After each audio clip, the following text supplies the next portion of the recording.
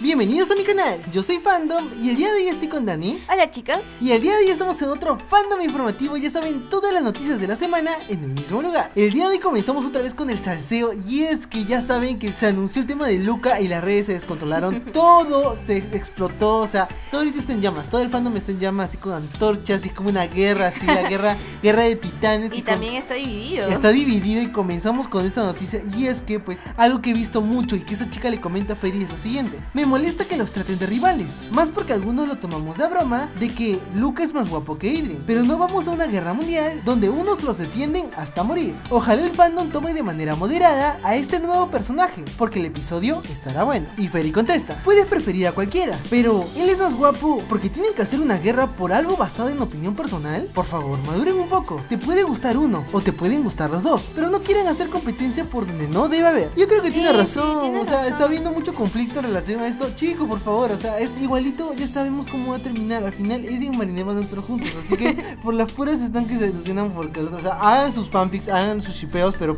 no se pongan violentos. Eso me refiero, no se pongan así violentos a pelearse unos con otros, es como que no manches. O sea, chicos, ya sabemos que se han dividido en Team ADRIEN y Team LUKA, pero yo creo que debe haber amor entre ustedes, porque ni siquiera hemos visto todavía a LUKA. Sí, ni no hemos siquiera visto lo la conocemos, persona. o sea, puede ser lo más genial y bonito que quieras, pero si un chico simplemente no es buena onda, no es buena onda. Y si es súper buena onda, pues ahí van a tener razón recién. Y además lo vamos a ver más adelante. Ajá. Ni siquiera estamos todavía en la mitad de la temporada y ustedes, chicas, ya están sacando conclusiones. Sí, bueno, la cosa es que al final debe haber amor y paz en el Sí, fandom. amor y Entonces, paz. pues si se van a pelear, que sea de una manera educada y bonita. No estén ahí matándose de una forma violenta, porque eso se ve muy mal. Y nuestro fandom siempre se ha caracterizado porque son muy lindos, son Sí. muy geniales. Eso es lo que me encanta del fandom de Miraculous Ladybug. Así que ya saben, amor y paz en Piénsalo. Miraculous. Y bueno, pasemos a la siguiente noticia. Y es que comenzaron otra vez ya habíamos visto bastantes fanarts en el anterior video informativo, pero acá nos muestran mucho más. Y pues nos muestran este fanart de The Bird from the Moon. Y pues está muy genial, me gusta su estilo. Pues es un estilo bien edgy, bien luminoso, y que pues se parece mucho a el estilo de Tim Burton. No sé por qué yo lo veo de esta manera. Bueno, a mí me parece más el estilo de las películas del Dr. Seuss, no sé realmente cómo se llama, el Dr. Seuss de Daloras. Exacto. Ay, no manches, ese estilo me hace recordar bastante. Tiene muy en base a su carita, ¿no? Sí, de Horton en el mundo de los quién, de Daloras. Ese es el estilo que me hace recordar esta imagen. Y este no es el único fanart que se ha creado, se han creado muchos. Vamos a mostrar ahí, mostrando cada semana estos fanart que están muy geniales. Aquí vemos otro que crea KVSV y pues está muy bonito, está súper kawaii. Sí, está muy lindo, me hace recordar un poco al chibi, pero no es chibi. No pero es chibi, es muy casi lindo, chibi, está casi muy chibi. Es bonito. como que un LUKA de chiquilla. Sí, le hace resaltar mucho sus ojos color azul. Exacto. Precioso. Y finalmente vemos este de aquí, antes de pasar al último fanart que vamos a mostrar, que es de Ari-chan. Y pues está muy genial, está hecho a mano, está muy bonito. Es de LUKA con su hermana, Yuleka. Ay, sí, se ven súper lindos. Y como antes ya Feri nos había mencionado, ellos dos van a tener una relación muy bonita. O sea, de hermanos. Qué lindo. Y tierna. Exacto. Y pues pasamos al último fanart, que es un estilo súper, me recuerda a Gorilas. A mí también, eso te iba a decir. Me recuerda mucho a Gorilas, es un estilo muy genial. De hecho, a Feri le contestó y le dijo que le encantó el estilo. Y pues está muy genial. Esto lo comparte Animal Arithmetic. Y pues ya saben, todos los links secretos en la descripción para que los sigan, para que vean sus dibujos a estos grandes artistas que comentamos en este fandom informativo. Y pasemos a la siguiente noticia de la semana. Y es que Tomás Astruc, ya saben, el gran papá Tomás Astruc, contestando preguntas de los fans. Y es que le preguntan lo siguiente a Tomás Astruc: ¿podría ser que Emily Agreste sea Pixie Girl, la que no aparece en estas series? Y Tomás Astruc, no manches, comentó un spoiler que ha cambiado totalmente cómo vemos el fandom en la actualidad y el contexto astropomórfico que ha compartido y que se ha desarrollado en el transcurso de una larga historia de capítulos y desenlaces, ¿no? Que nos ha mostrado pues este gran artista que es Tomás Astruc, ya que le contesta lo siguiente: no, él es el tío Stan, es que le lavaron el cerebro y no recuerda nada de su pasada vida en París. No manches, es el tío Stan de Gravity Falls. No manches. ¿Será que Thomas y Alex se conocen? Sí, eso es lo que yo digo, no manches, conocen la serie. Y bueno, obviamente esto es una broma, un chascarrillo mañanero de Tomás Astruc. Y pues sí, y nos deja una imagen. sí, exacto. No, esta imagen lo deja a Tori. Y pues está súper graciosa. Está genial. Está genial. Y muy graciosa, la verdad.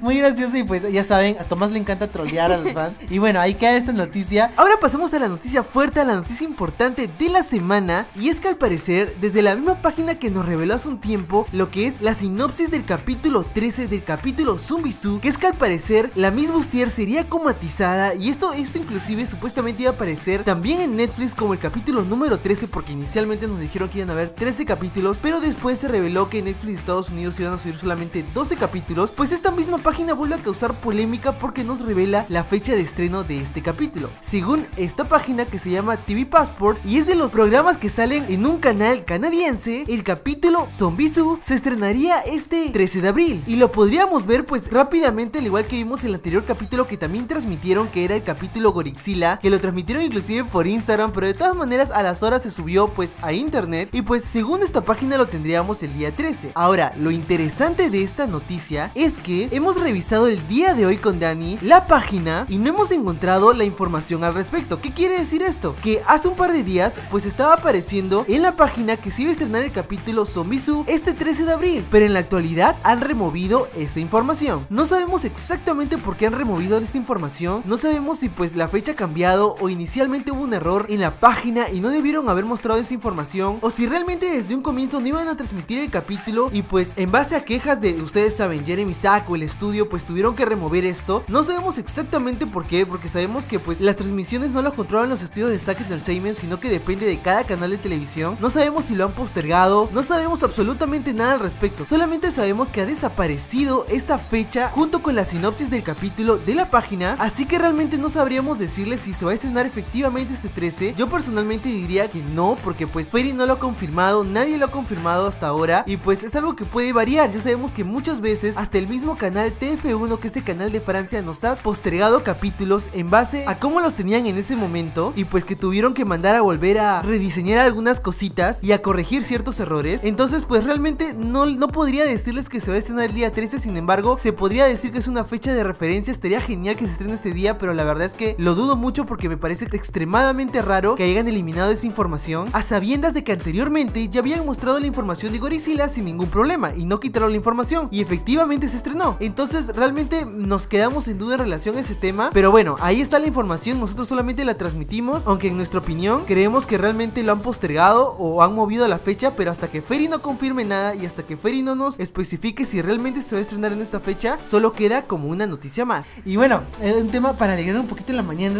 antes de pasar a la siguiente noticia, y es que continúa el reto de crear pues portadas tipo cómic de los capítulos pasados de la primera temporada, y pues nos dan varios nuevos portadas, como por ejemplo esta creada por Kuoki, que pues está muy genial. De hecho está súper hardcore, ¿no? Sí, era de horrificadora y está muy genial. Me encanta Chloe así versión cómic. No manches, y el estilo del monstruo inclusive me da más miedo que en el mismo capítulo. O sea, está súper genial y también nos muestran de otro capítulo más, que es Despair Bird. Esto lo crea Aurora Line y pues está muy genial. Mira el estilo, está súper realista, ¿no? Sí, súper realista. Me encanta el detalle así del osito con Chloe de hecho Chloe se ve mayor. Sí, o sea, no estoy acostumbrada a este estilo, pero me gusta porque es muy original. Exacto, y bueno, pasemos al siguiente. Y es que el siguiente lo comparte Kuoki y es basado en el capítulo Animan, que también está muy genial. Me encanta. O sea, ay, me gustaría que hicieran los cómics con esta portada. Está muy genial. Sería genial que cada cómic lo hagan con un estilo diferente. Sí, no manches. Dependiendo de que inviten artistas, ¿no? Sí, hasta sería fans. muy genial. Sería muy genial. Muy genial. Y de repente se ahorra más dinero que invitar a un disque profesional que cree cómics con una calidad pues muy dudosa, ¿no? Y bueno, pasemos a la siguiente noticia, y es que Thomas Astruc no para con las respuestas en su Twitter, y es que le preguntan lo siguiente: ¿por qué el Lepidóptero es quien pone los nombres a los villanos? ¿Por qué no se lo ponen ellos mismos? Y Thomas contesta: excelente pregunta, es psicológico. Nombrar, poner etiquetas en cosas o personas es una forma de controlarles y manipular la opinión. No manches, efectivamente, sabemos que Hackmot es un maestro de la manipulación, sí. Y pues tiene sentido que él utilice esta técnica para poder pues tener una manipulación más rápida, nombrarlos y tenerlos ahí en su mano bailando, ¿no? Sí, también porque él mismo le da los poderes, entonces como que los obliga a hacer las cosas que él quiere, o si no le quita el poder. Y pasemos a la siguiente noticia, y es que nos muestran esta bolsa que están vendiendo en Hot Topic. Vamos a dejar el link en la descripción, que es de Marinette, y no manches, wow, está igualita, está preciosa, no manches, está perfecta para hacer cosplay de Marinette. Exacto, esa era la que estaba pensando, hay que pasarle ahí la voz a nuestra amiga a Camu, no manches, para que pueda hacer un cosplay. está muy bonita esta mochila, está muy genial. Y pues inclusive viene con un cesta de Tiki, llaverito de Tiki. Está increíble, me encanta. Sí, muy bonita. Y es realista, es súper idéntica, es una réplica. Sí, ¿ya está a la venta o falta aún? No, yo creo que ya está a la venta. Aquí podemos verlo. A ver, vamos a ver cuánto cuesta el precio en tiempo real. En tiempo real. Y pues según lo que veo está $30. Y pues más o menos lo que cuesta una mochila así. Entonces yo creo que está bien el precio. Ahora, ¿cuánto costará traerlo al país de cada uno? Ese es el tema. Pero está genial y pues vale la pena, porque se ve que está muy bonita. Y bueno, pasemos a la siguiente noticia. Y es que Tomás Astruc no para contestando a los fans. Y pues nos confirma esto, que una persona muy genial le preguntó lo siguiente: Marinette no es grandiosa porque ella sea Ladybug, sino que Ladybug es grandiosa porque ella es Marinette. Y Tomás le contesta lo siguiente: denle a este Miraculer una ronda de aplausos, por favor, y una tonelada de galletitas hechas de arcoiris. Y pues efectivamente tiene razón. Es como que no es que una haga la otra, sino que pues Marinette misma hace grandiosa a Ladybug por su forma de ser. No solamente el poder, no solamente la transformación y el traje, sino es ella y su personalidad y su forma de ser quien le da esa grandiosidad, esa forma tan increíble que es esta superheroína que amamos y conocemos tanto. Y eso lo demuestra en el capítulo de Orígenes, que al comienzo no quería, o decía que no podía, pero después lo hizo por sus amigos. Exacto, y por su voluntad de ayudar a los demás. Cuando vio a Alia así en peligro, o sea, fue increíble ese capítulo. Sí, fue genial. Y ahí pues vemos su verdadera personalidad de Marinette. Exacto. Y bueno, pasamos a la siguiente noticia. Y Jeremy Sack nos muestra esta imagen. Pues al parecer esto está pasando en Corea y son las primeras tarjetas de crédito con el logo y el diseño de Miraculous Ladybug. Está genial. Están muy geniales. Acá... Yo quiero una de Shatna, por favor.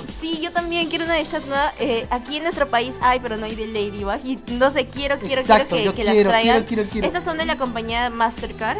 No son de Visa, pero... Exacto. No manches, yo quiero una. Quiero una. Yo por también. Favor. Y no manches, ahí le dejamos esto, sería increíble tenerla. Sí. Y bueno, pasamos a la siguiente noticia. Y es que Miraculous México nos comenta que ya han llegado los nuevos productos de la Sack Store, que también tendrán nuevo empaque. Y pues vemos algo súper interesante. Genial. Y parece que tendremos la colección completa de joyería. Por eso, poquito a poquito está sacando, ¿no? De los Miraculous de la serie Ladybug. Ya habíamos visto el anillo de Shatna en 2 presentaciones, la normal y la que brillaba en la oscuridad. Luego vimos los aretes de Ladybug. Y yo quiero ver ahí el collar de Rena Rouge. Y ahora el collar de Rena Rouge. No lo muestran en la foto, no, pero muestran la cajita. Vamos a esperar a que saquen ahí la imagen oficial. ¡Qué genial! Sí, y yo quiero ver la joyería ya completa. O sea, van a ser 7 Miraculous y estarían muy geniales. O sea, quiero verlos ya. Quiero comprarme todos, la verdad. Exacto, Jeremy Sack comenta: nuevos productos, nuevo empaque. Y pues está increíble que por fin le estén dando Uy, está genial, ¿no? Sí, está genial. Tiene un diseño exclusivo y pues creo que ahora sí vale la pena el precio. Ahora sí vale la pena, vas a poder tener toda tu colección y sería genial que saquen como la cajita de los Miraculous para tenerlos dentro de la cajita. Sería muy genial. Y pues terminamos este fandom informativo con esta noticia que nos da un pequeñito spoiler, creo, pero nos da mucho que teorizar. Y es que Tomás Astruc le contesta a un fan que le comenta lo siguiente: yo amo Miraculous Ladybug, pero algunas veces el fandom es realmente deprimente, con todo el odio en los comentarios y las teorías conspirativas, como que Emily está muerta, o que Gabriel no tiene corazón, o que hasta incluso él asesinó. Y esto es tan cansado. ¿Estás seguro que todavía nos quieres, papá Tomás Astruc? Y Tomás Astruc contesta: afortunadamente, el 99.9% de los Miraculers pueden que no sean los más participativos, pero son las personas más tiernas y dulces del mundo. Los otros simplemente están bloqueados. No manches, qué lindo. Cierto. Los Miraculers son muy tiernos. Son muy tiernos y lindos. Y tal vez los que más llaman la atención son los que pues hablan tontería y media. Sí. Pero pues los Miraculers en general son súper tiernos y súper dulces. Y pues nos da una pista, porque aquí esta persona, igual, ¿te acuerdas que estábamos conversando de que la serie era muy bonita como para que digan que pues haya fallecido la mamá Agreste?